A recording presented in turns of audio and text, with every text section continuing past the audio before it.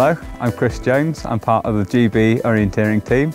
Today I'm going to talk a bit more about intricate contours, how we can use them, how we interpret them, and how we effectively use them to find the controls. Contours join up points on the ground that are of equal height, and therefore they show the shape of the terrain.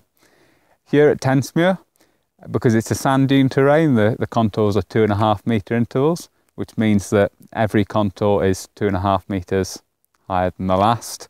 Normally, orienteering maps are 5 metre contours, but it depends on the terrain.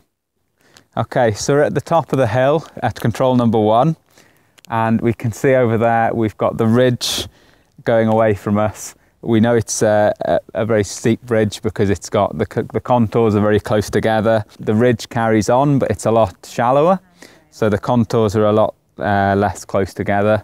Just before the control here, we've got this little steep re-entrant, which you can see it's a little V shape of contours on the map, and it's a sort of lovely sort of steep re-entrant up round into the control.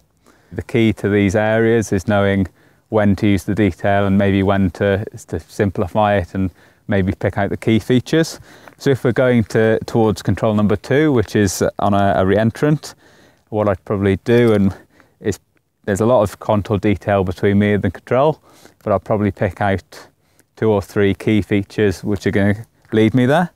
So first of all, the bottom of the ridge, because it's a 2 contour ridge, it's quite a large feature. A lot of the other features are maybe 1 contour features, which are a bit smaller, but I know that I can go over to the bottom of the ridge and just run along the bottom, use it as a handrail, and then it curves round into a re-entrant, and that'll be my attack point, and from there I'll go over the ridge and drop down into the re-entrant where the control will be.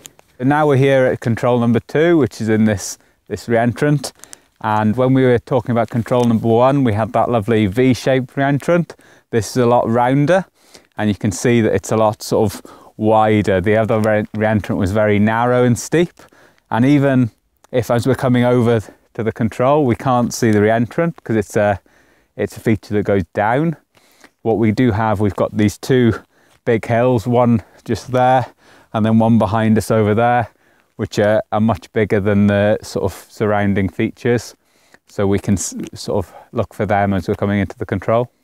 We're now at control 4, which is a small depression with a small hill behind it, and this is quite a different part of the area. So from control 4, where we are now, we'll go north across this area of contours, but we won't pay attention to any of those contours until we get to the sort of this steep slope. So these two contours, we know it's going to be steep, and this flat area without any contours.